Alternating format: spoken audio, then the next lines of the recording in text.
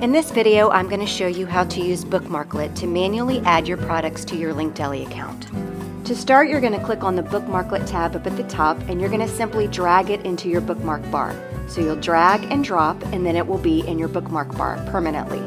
And that's the first step you have to do to manually add products to your account.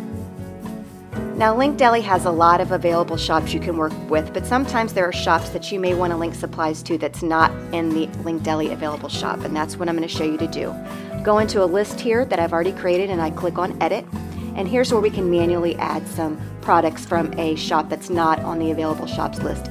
So I opened up another browser, the 10 stamps, and I clicked on a stamp.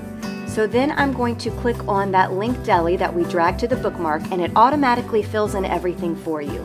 Now here I can add it to an existing list, which I went ahead and did, and then clicked Add Product, and that's it. It went right into my list, as you can see here.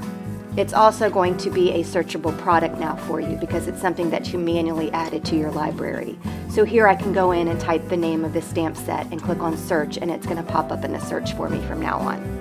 This is where that mine box is important. When you have that box checked mine, that's going to pull up any supplies that you've manually added.